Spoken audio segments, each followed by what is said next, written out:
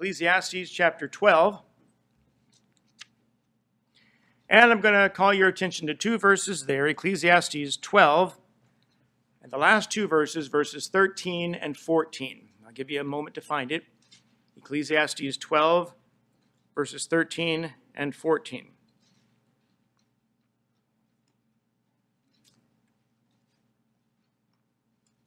says in those two verses, "Let us hear the conclusion of the whole matter. Fear God and keep his commandments, for this is the whole duty of man.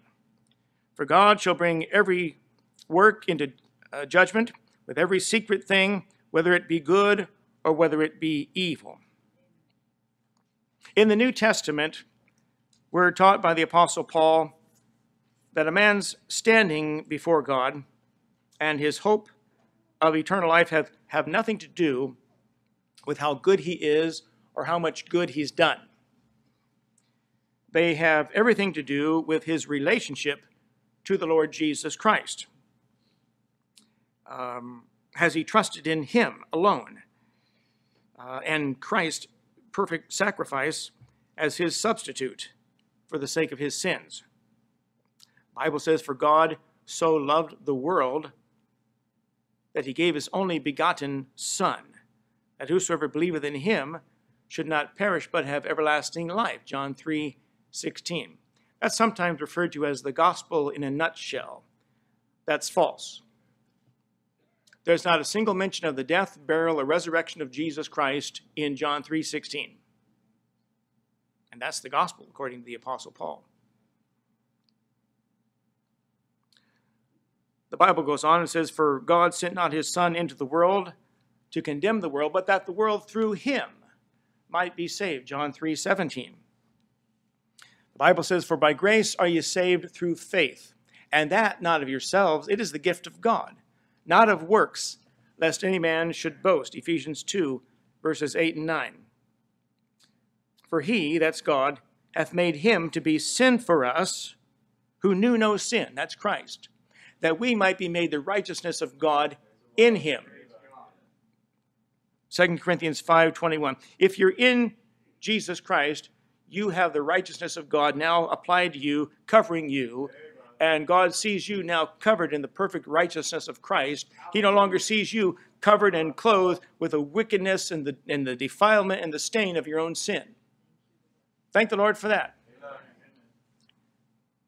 "And be found in him, not having mine own righteousness, which is of the law, but that which is which is through the faith of Christ, the righteousness which is of God by faith." Philippians 3, verse 9.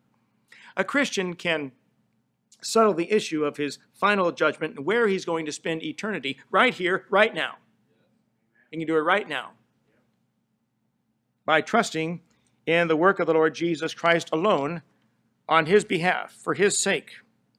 My text today, verse 13. "Let us hear the conclusion of the whole matter. Fear God and keep his commandments, for this is the whole duty of man." You know, we live in a world in which people are afraid of all kinds of things they don't even need to be afraid of. Some things that are statistically not worth worrying about, and yet people do. And so my title today, and I'm going to go back about 2 years for this sermon, but that's about 100 sermons ago, so maybe you've forgotten since the last time. Be afraid. Be very afraid.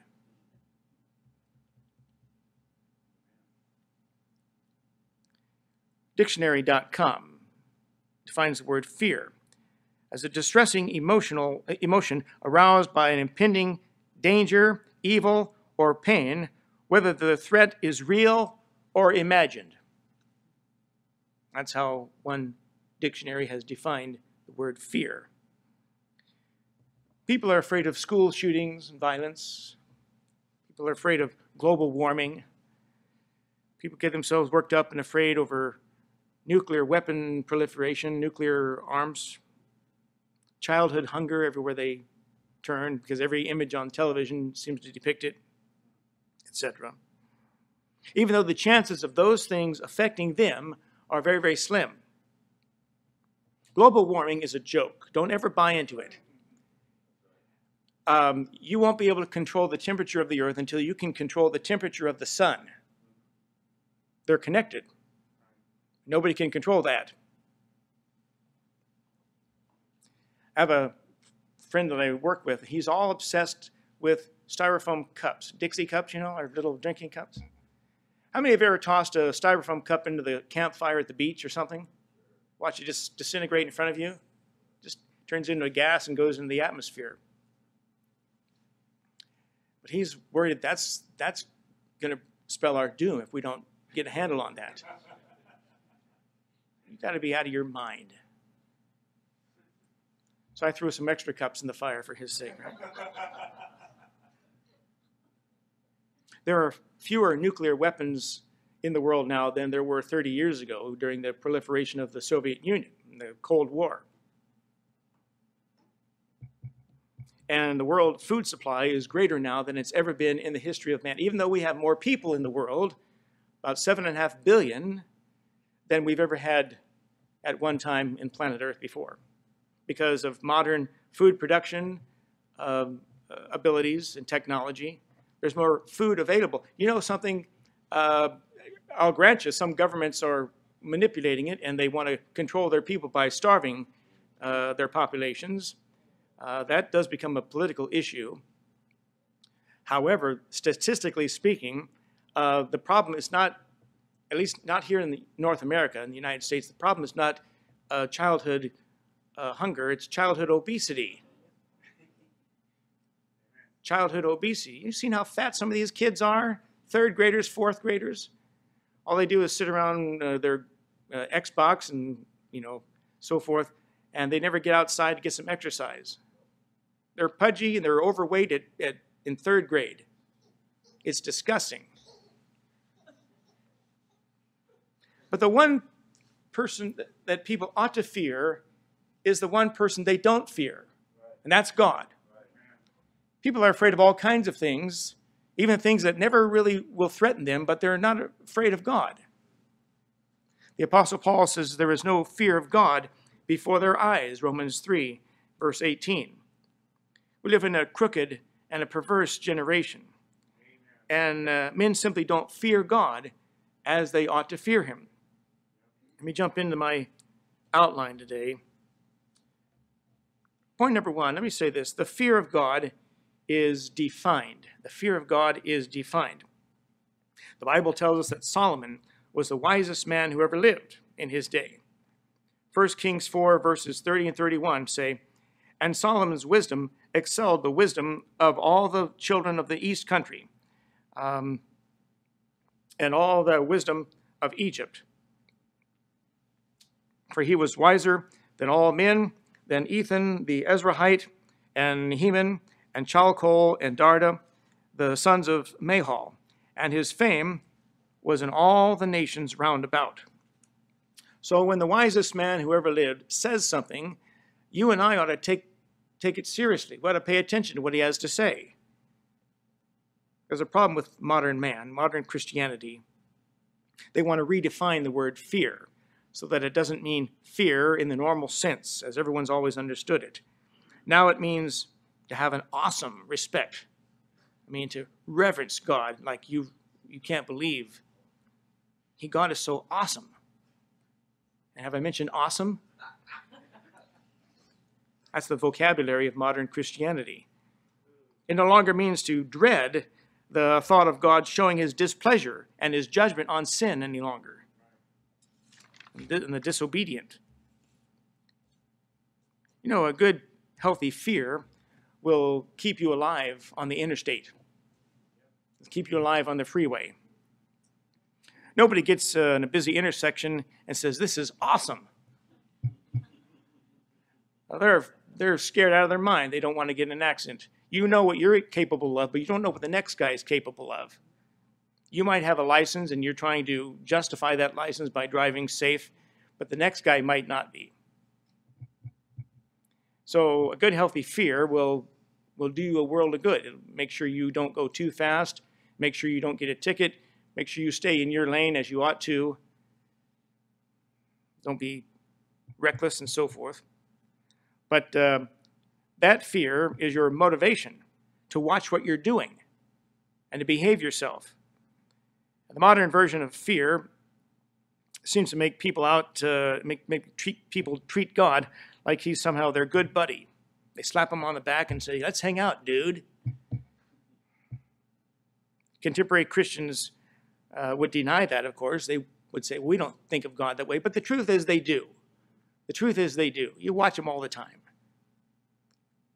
But if your fear of God doesn't manifest itself in some right conduct and right behavior with God's judgment or God's disapproval in mind, then you really don't have the fear of God that you ought to have. In Job 42, verses 1 through 6, we read, "Then Job answered the Lord and said, I know that thou canst do everything, and that no thought can be withholden from thee. Who is he that hideth counsel without knowledge? Therefore have I uttered," my handwriting's not too clear. "Therefore have I uttered that I understood not, things too wonderful for me, which I knew not." That Job imagines himself talking to God like this. He says, "Hear, I beseech thee, and I will speak. I will demand of thee, and declare thou unto me." Then he catches himself. "I have heard of thee by the hearing of the ear, but now mine eye seeth thee. Wherefore I abhor myself and repent in dust and ashes." He says, "I was presumptuous to talk to you that way, Father, to talk to you that way, dear Lord, to think I could get away with talking to God like that." The prophet Isaiah writes similar things. He says, "Then said I, woe is me, for I am undone, because I am a man of unclean lips, and I dwell in the midst of a people of unclean lips." Just like people that are just like me. "For mine eyes have seen the King of glory of hosts," the King of hosts. Isaiah 6, verse 5. In the New Testament, we read when Simon Peter saw it, he fell down at Jesus' knees, saying, "Depart from me, for I am a sinful man, O Lord." For he was astonished, and all that were with him, at the draught of fishes which they had taken. Luke 5, verses 8 and 9. The miracles in the life of the Lord Jesus Christ caused men to be astonished with fear at the power of Jesus Christ. To fear God certainly does mean to be humbled and overwhelmed at the very presence of God. Isaiah 64, verse 2 states, "As when the melting fire burneth, the fire causeth the water to boil, to make thy name known to thy adversaries, that thy nations," I shouldn't have written this more clearly, I'm sure, "that the nations may tremble at thy presence." And God asks, "Fear ye not me, saith the Lord? Will ye not tremble at my presence, which have placed the sand for the bounds of the sea by the people, by the perpetual decree," Jeremiah 5:22. But to fear God doesn't simply mean only that he's awesome. It doesn't mean only that God has power to do things and to create things that no one else could create. It also includes something else. "Hear ye the word of the Lord, ye that tremble at his word." Isaiah 66:5. "For all those things hath mine eye made, and all those things have been, saith the Lord. But to this man will I look, even to him that is poor and of a contrite spirit, and trembleth at my word." Isaiah 66, verse 2. So the fear of God is defined for us in two primary ways: be overcome and reduced at the very thought of God alongside you. When you consider how powerful God is alongside you, you're pretty insignificant. You really are. but also to regard something that he's spoken, something he's communicated with the world. You have access to it.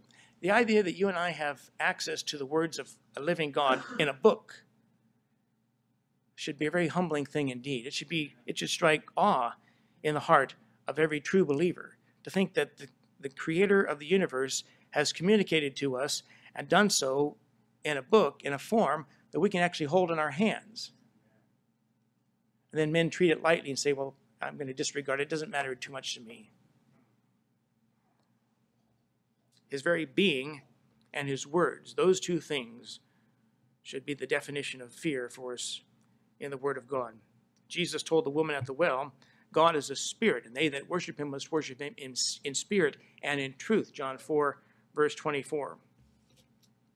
We're told what will happen to those one day who have no interest in the truth of God and his being, his very being. Because I have called, and ye refused.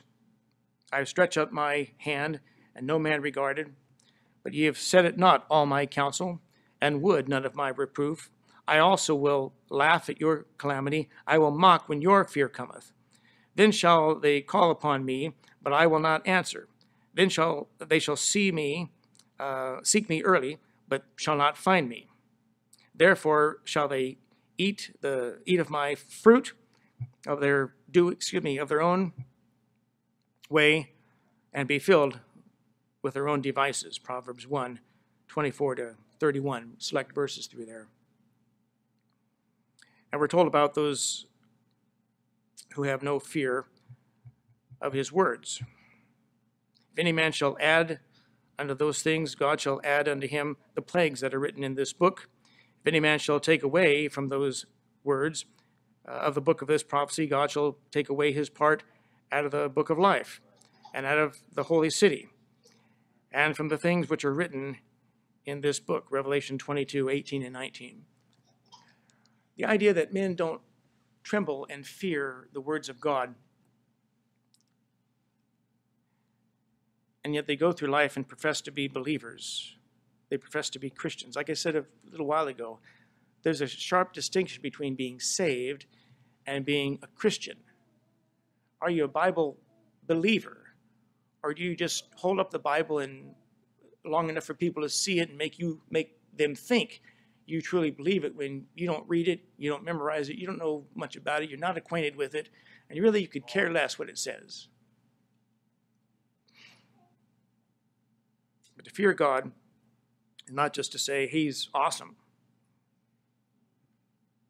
You tremble at his words. You tremble at the fact that God exists. One of these days, he's going to be able to judge you. And if God were to get mad at you, you'd sure be in a mess. If God were to judge you, there's no way you could stand. Secondly, not only is the fear of God defined, the fear of the Lord is also described. That is, it's demonstrated for us in the Scriptures. It causes change in you. At least it's supposed to. Solomon says in our text, it's manifested in that he keeps his commandments. Since our salvation is not based upon the keeping of commandments, but by receiving it by the grace of God, then for our sake, the fear of the Lord is shown by how we live, how we obey him along those lines. You'll live no better than the level at which you regard his words. You'll live no better. Someone that doesn't regard the words of God, or regard the Holy Bible to be important enough, is not going to prosper with Jesus Christ. If you see him as being high and holy and lifted up, if you see him as God, a God of judgment, if you see him as one who hates sin, hates iniquity, hates wickedness, then you'll live as though those things mean something to you. But too many Christians don't live as though those things mean something to them because they enjoy their sin. They enjoy their sin. And it's an eternal problem with the flesh. You enjoy your sin and you think you can get away with it. There won't be any consequence. It won't have any repercussion, and no one knows about it, and no one will find out about it. There won't be any harm done. And for a while, there may not be any harm done. That's when you better repent. That's when you better get right with God and make sure no harm comes afterwards. Notice these passages. Proverbs 14, verse 2. He that walketh in his uprightness feareth the Lord, but he that is perverse in his way despiseth him. Proverbs 3, verse 7. Be not wise in thine own eyes. Fear the Lord, and depart from evil. Proverbs 14, verse 27. The fear of the Lord is a fountain of life, to depart from the snare of death. Proverbs 16, verse 6. By mercy and truth iniquity is purged, and by the fear of the Lord men depart from evil. Deuteronomy 6, verse 2. That thou mightest fear the Lord thy God, to keep all his statutes and his commandments, which I command thee, thou and thy son and thy son's son, all the days of thy life, all that thy days may be prolonged, that thy days may be prolonged. The Lord Jesus put it this way. He said, if you love me, keep my commandments. John 14, verse 15.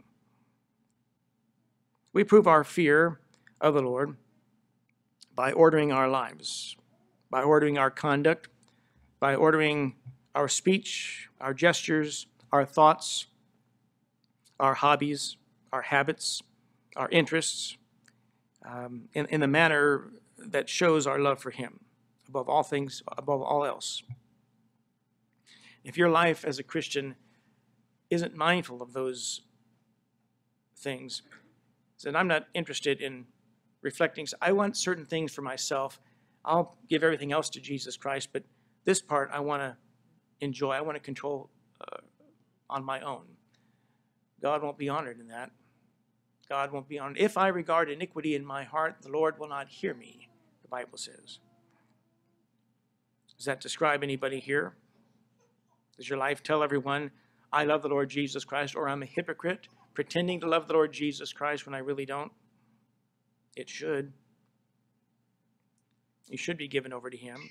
My life should be given over to him. So we see the fear of the Lord defined, and we see the fear of the Lord described.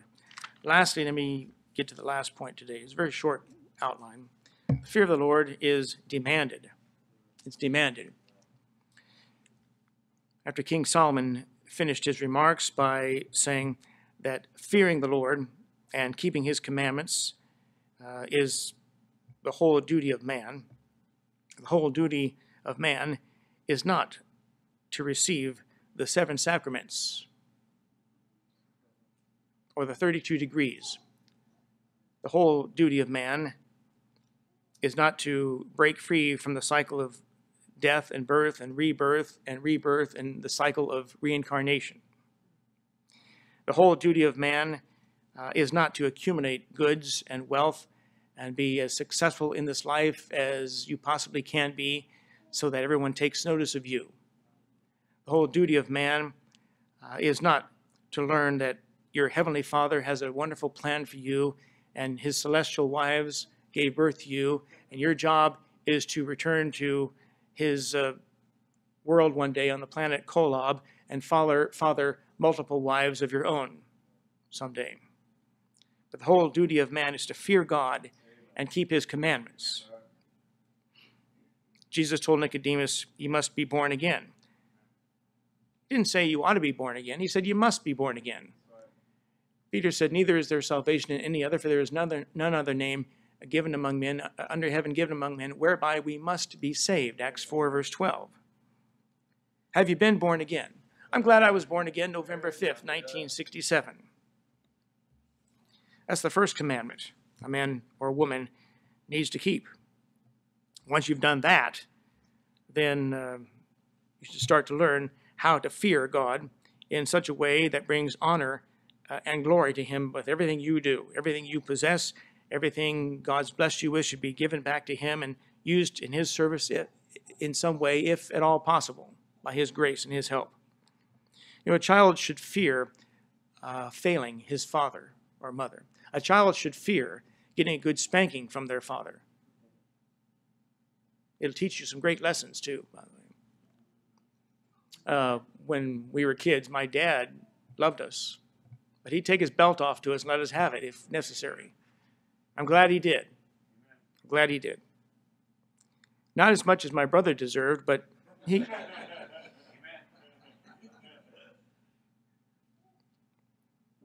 The Bible says, "For whom the Lord loveth, he chasteneth, and scourgeth every son whom he receiveth. If ye endure chastening, God dealeth with you as with sons. For what son is he whom the Father chasteneth not?" Hebrews 12, verse 6. If your heavenly Father has to step in and punish you, that means you've done something wrong. That means you've deserved it in some way. And if he punishes you, it's not because he's trying to hurt you or damage you. He's trying to help you. He's trying to straighten out some bad behavior on your part to make you more fruitful, to make you more productive as a Christian, to make you honor the name of Jesus Christ more than you were previously. He wants you to mind him and to do what he tells you to do. A kid can't tell his dad, "I love you, Dad," and then not do the chore that Dad gave him to do. But if you love him, you do what your dad tells you to do, or do what your mom tells you to do.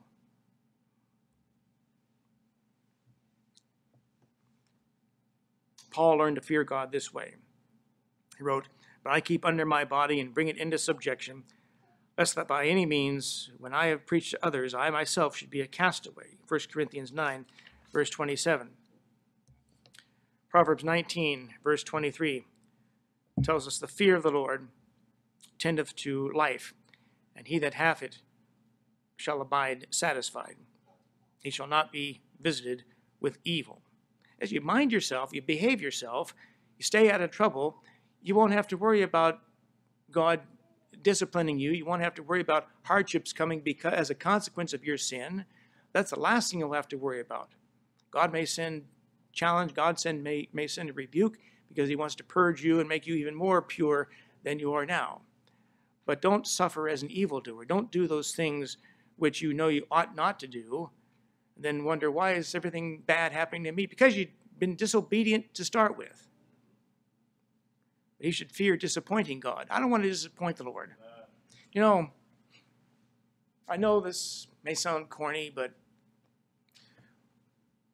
I don't want to disappoint my dad and my mom. I'm 58 years old.